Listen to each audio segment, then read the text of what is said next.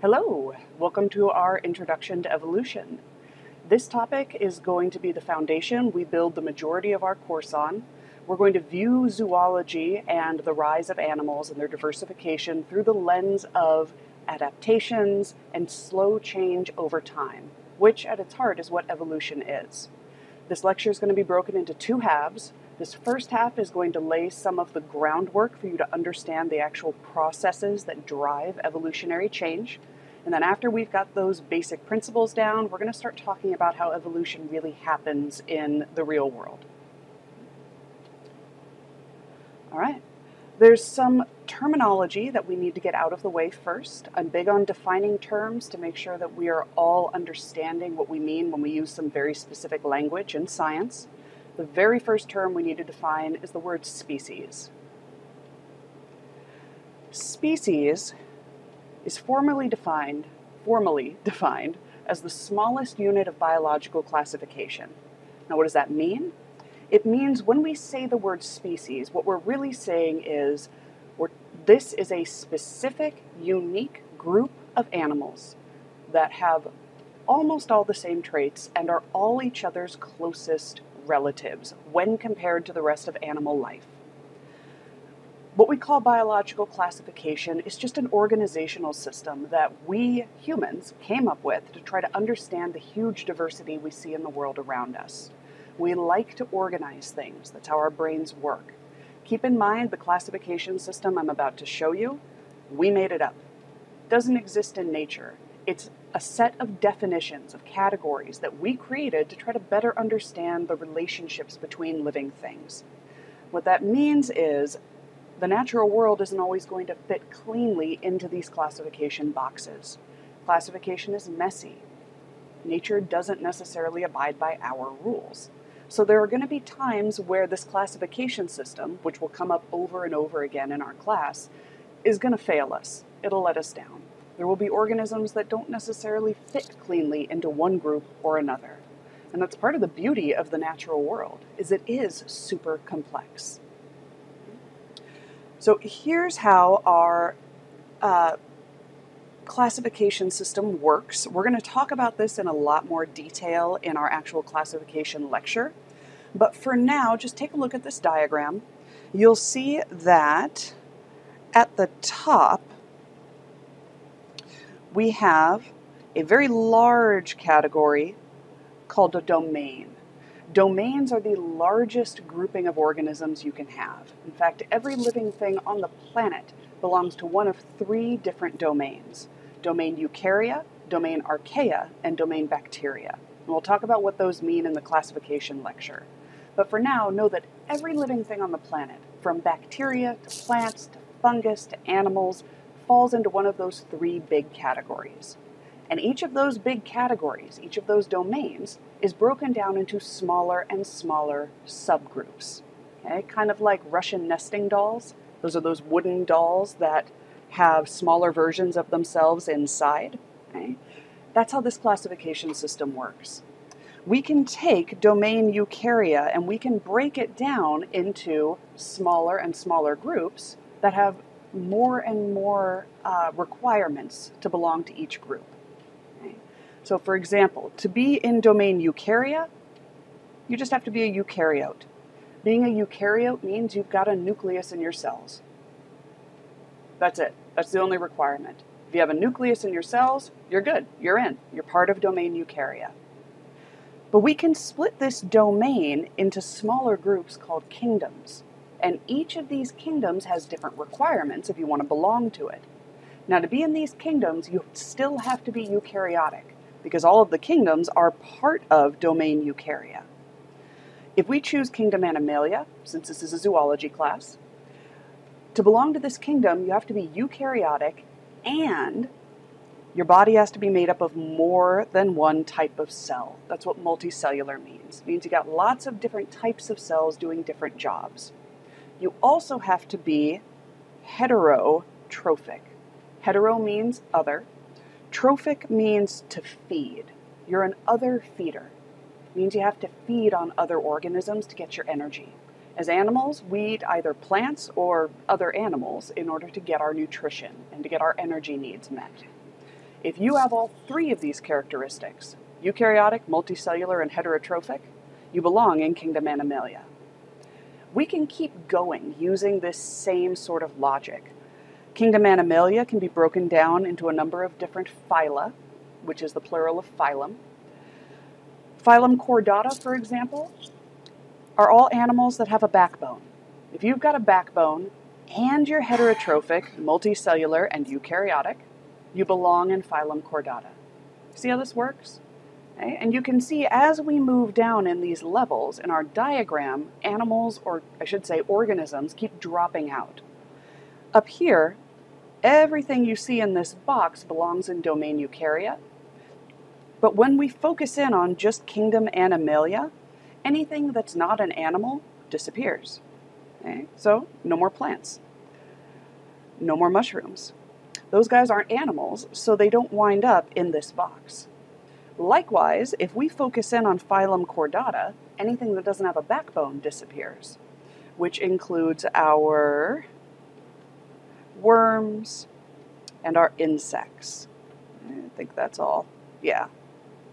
And we can keep going and going. If we drop down into class Mammalia, you can divide phylum into many different classes. If we choose to focus on class Mammalia within phylum Chordata, we're going to be looking at animals that have sweat glands and that produce milk for their offspring. Anything that's not a mammal, for example, this reptile or this fish, they drop out and are no longer considered in our diagram.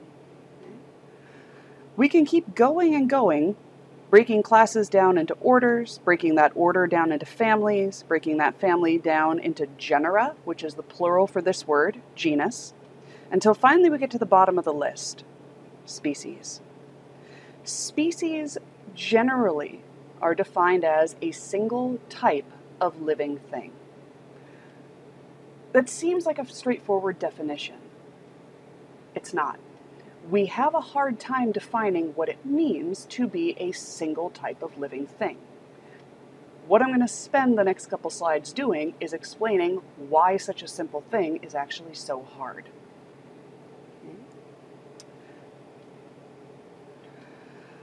Defining species is one of the most challenging things that we do in biological classification. The example I'm going to give you to try to clarify why this is Pheidole barbata. Pheidole barbata is the genus and species name of this group of ants, or I should say of ants that are in these pictures. So you tell me, do you think this is Pheidole barbata? Is this Pheidole barbata? Are those two ants totally different species? No. Not only are those two ants the same species, not only are both of these ants Pheidole barbata, they're sisters.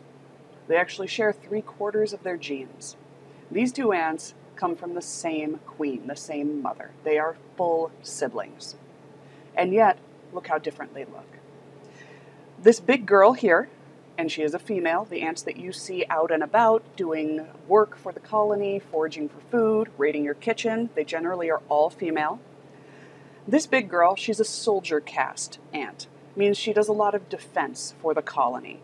And you can see she's really built for it. Her whole body structure is built to be strong and aggressive. This little girl down here, also these are all workers. Workers do the day-to-day tasks that are necessary to keep the colony alive. They forage for food, they do all the cleaning, they feed all the babies. They are small, agile, and quick because it helps them get their jobs done more efficiently. This is one of the biggest reasons why species defining is so hard. Looks are deceiving. Looks lie to you. They don't necessarily give you reliable information about relationships. Just because two groups of organisms look different from each other, it doesn't mean that they're not related. So using just physical appearance becomes unreliable if you're trying to identify which groups of organisms are each other's closest relatives, which is what defining a species is really doing. Okay? There are currently 26 different species definitions that are being debated in the scientific literature. That's how challenging this is.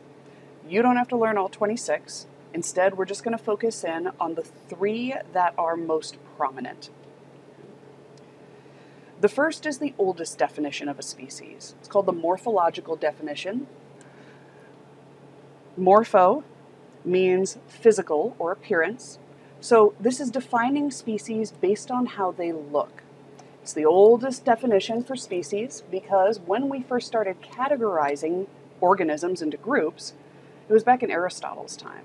All right? So we're talking hundreds and hundreds of years ago, before the microscope, before knowledge of molecules or genetics. The only information that scientists had available to them was what they could observe, what they could see. So using the physical characteristics of animals was the easiest way to try to group them together and determine their relationships to each other. So this definition, which is still sometimes used, it's based on physical traits that are shared between individuals. If you share physical traits with another individual, you're probably related to them, according to this definition. The problem with this is what you saw on the previous slide with Phytoli barbata.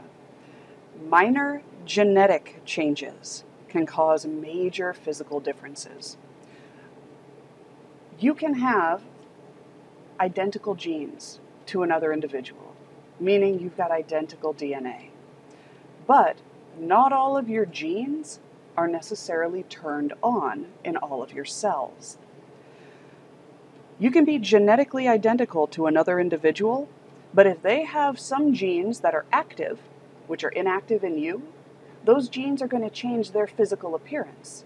And they're going to change their appearance in ways that don't match you any longer. Okay? This is called gene activation. Okay? Just because you have all the same genes as another individual doesn't mean all the same genes are going to be activated in both of your bodies.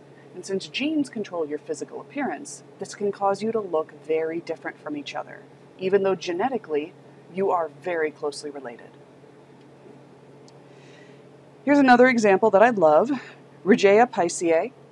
These are tube worms. Okay? These guys down here, here's a nice diagram of what they look like.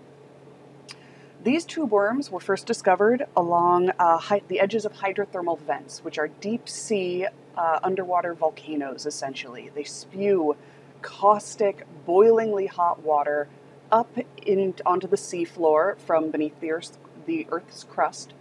This is an incredibly hostile environment to live in. Temperatures around the hydrothermal vent are insanely high. The water tends to be incredibly caustic and damaging. This is a really difficult place to live, but unlike the rest of the deep sea, it's warm. So animals do tend to congregate there and adapt to that hostile environment.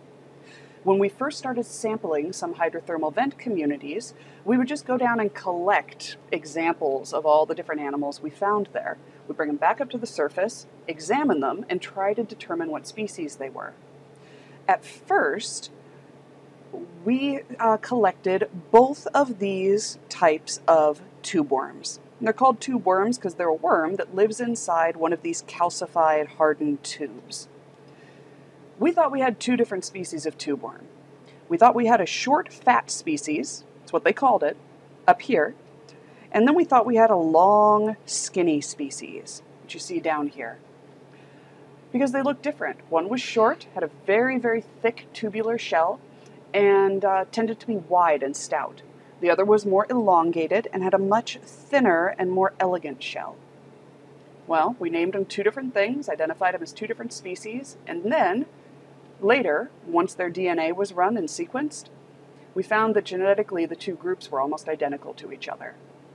Genes were activated in the short, fat tube worms that were inactive in the long, skinny tube worms. And what caused this difference? Depended on where the worm grew up. When these worms disperse as larvae, wherever they land, they attach themselves in place and they grow there and never leave again. So they choose a location, stick to it, and that's where they spend their lives. They grow up in that new environment. Baby tube worms that landed near the edge of the hydrothermal vent had to deal with those extremely hot and extremely caustic conditions. So, genes in their DNA activated that allowed them to grow really thick, robust tube shells to protect them from the environment. The current was very strong as well, so they didn't grow very tall. They stayed short so they wouldn't be swept away.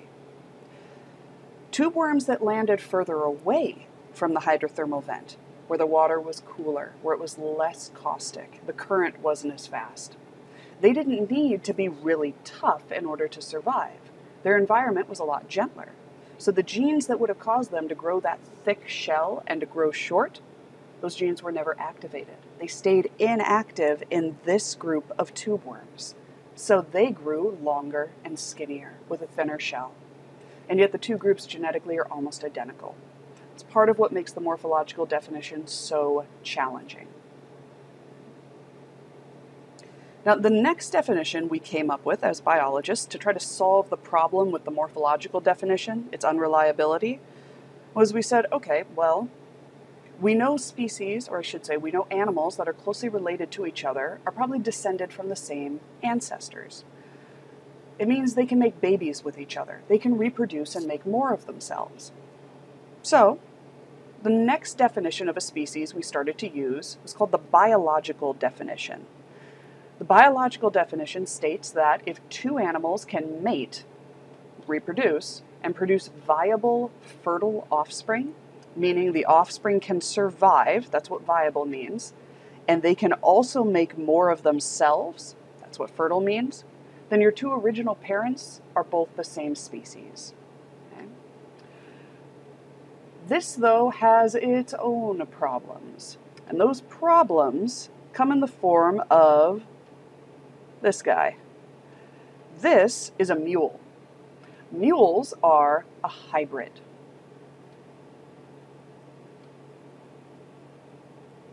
Okay. They're the offspring of a donkey and a horse. Now, donkeys and horses are considered to be two different species, but they can reproduce. The trick is, mules can't. Mules cannot reproduce. They can't make more of themselves. They can't have their own babies. They can have sex, but that sex doesn't result in fertilization or a baby being born. Okay? This is part of what holds up the biological definition of a species, okay? But it also complicates it a bit.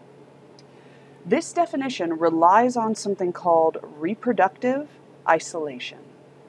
Reproductive isolation is a critical concept here. You've got to understand what this means.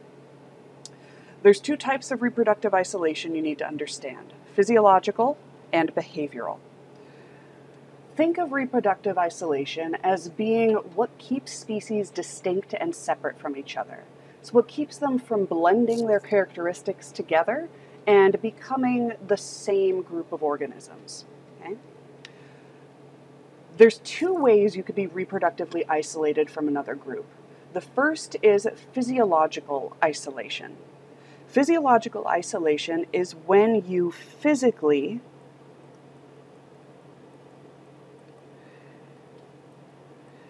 cannot create offspring together.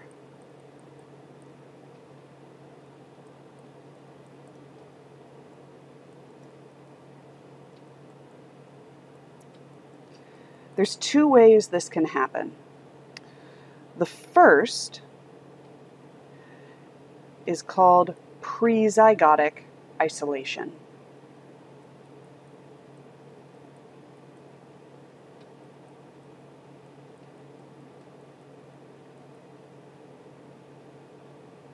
Prezygotic isolation prevents you from fertilizing an egg. So prezygotic isolation prevents fertilization. I'll give you examples too.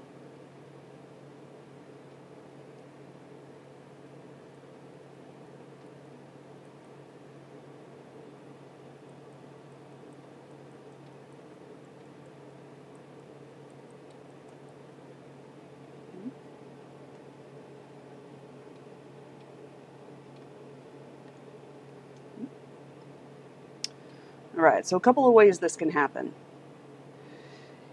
If you physically cannot have sex.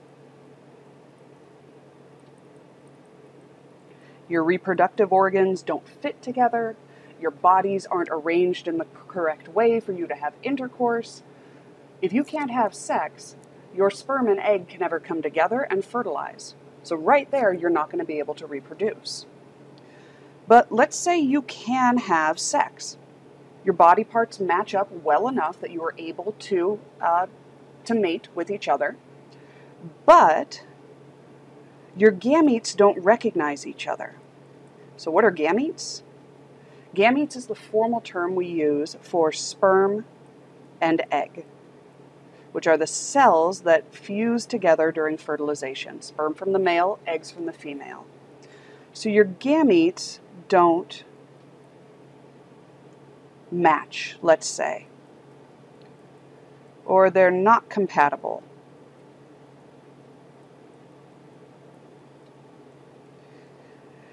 If the sperm can't fertilize the egg, reproduction isn't going to happen. So prezygotic isolation are physical factors that prevent that egg from being fertilized. Either you can't mate or the mating itself isn't successful. Now there's a second type of physiological isolation. Postzygotic isolation prevents you from reproducing successfully, but it happens after the egg has already been fertilized. So you're able to mate, your sperm recognizes the egg, fertilization occurs, so now you've got a fertilized egg, but it fails to thrive, it fails to grow into a healthy, mature, fertile offspring.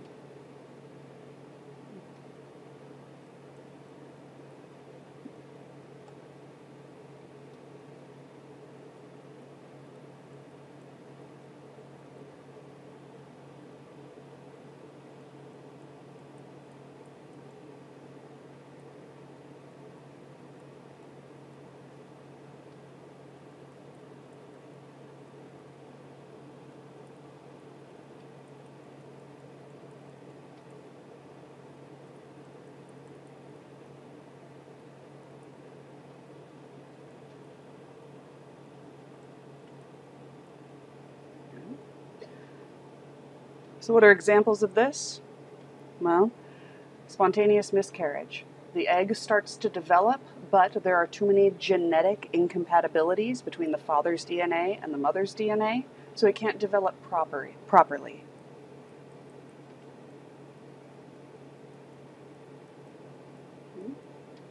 Likewise, maybe the offspring develops, but after it's born, it has a lot of physical malformations or physical problems, and so it doesn't survive. It's not viable.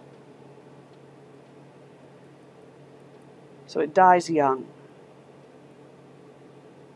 The last one is, maybe that offspring survives. Maybe it's healthy. It's able to grow into an adult.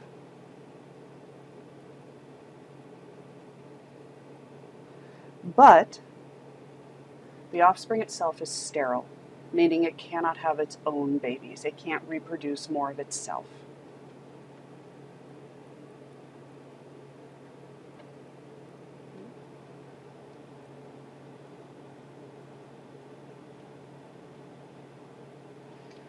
Now you'll notice both prezygotic and postzygotic isolation, the names share the same basic structure.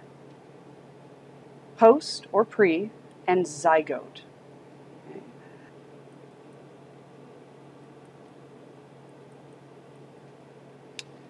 A zygote is a fertilized egg. That's our formal name for a fertilized egg.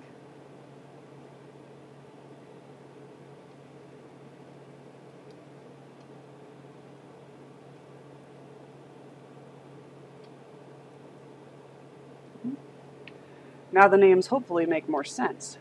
Post-zygotic isolation is reproductive isolation after that zygote has formed. Pre-zygotic means isolation that prevents the zygote from forming. Happens before. That is all physiological reproductive isolation. However, you can be reproductively isolated by other factors that have nothing to do with your physiology and everything to do with your behavior. Our second major category of reproductive isolation is behavioral isolation.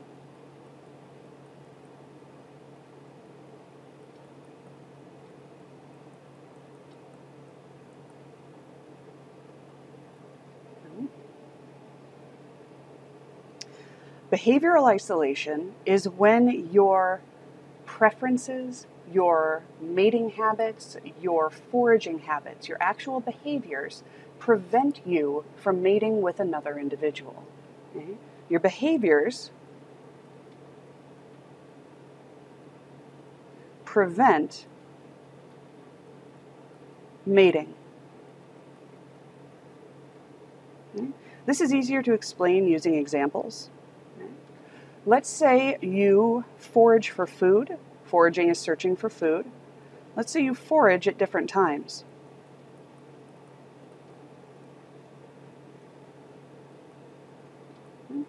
You forage for food in the morning. Your possible mate forages for food in the evening. You guys are never going to interact with each other. If you don't interact, you're not going to mate. Okay? Maybe your activity time differs.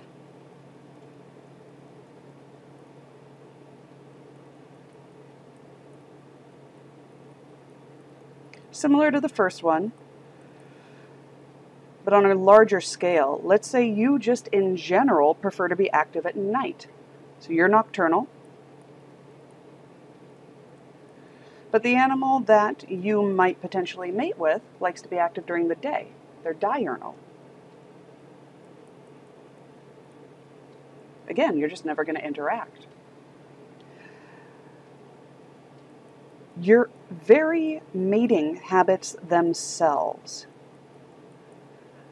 might isolate you from other individuals. In fact, usually mating habits are designed to do just that. So if your mating habits differ, you won't recognize each other as potential mates. So a good example of this is actually on the previous slide. Meadowlarks are a very common bird in North America, and they sing in order to attract a mate. The males sing. Okay. So these meadowlarks, you can see them over here. Okay. This is the western meadowlark. This is the eastern. They are physically almost identical. They have vast majority of the same physical structures. They're active at the same times of day. They even overlap in where they're found in the middle of the continent. So these guys could even interact with each other. The trick is, even though they look the same and they act the same, they never mate. And it's because males sing to attract females, but the song of the western meadowlark is different from the song of the eastern meadowlark. So the western meadowlark females don't recognize the eastern males' songs, so they never mate. That's an example of a behavioral isolating factor. So this is pretty good. This is pretty good. I mean, this goes a long way towards explaining how species could stay separate from each other. But the problem with this definition is that our hybrids, which are the offspring of two different species, they're supposed to be sterile if your original parents are definitely different species. Sometimes they're not. You do sometimes get fertile hybrids. And if the biological definition of a species was totally correct, that wouldn't happen. Okay? So this definition also isn't perfect. Our third definition is also imperfect, but it's the best we've come up with so far, and it's the one we're going to use in class. It's called the phylogenetic definition. Okay? Notice this key word here, genetic. We are now going to take genes into account.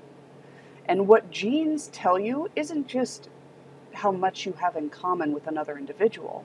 What genes actually tell you is your ancestry. All of your genes came from your parents. All of your parents' genes came from their grandparents. All your grandparents' genes came from your great-great-grandparents. So ultimately, all of your genes came from those great-great-grandparents as well. And you can trace that ancestry back hundreds or millions of generations. And if you trace how many other individuals who are alive with you today also share those ancestors, it'll give you a sense of how closely related you are to those other people. We use that same logic when we're looking at the relationships between animals. We compare their genetic compositions to each other, determine how many genes they have in common, and that gives us a sense of how far back they share an ancestor. Okay.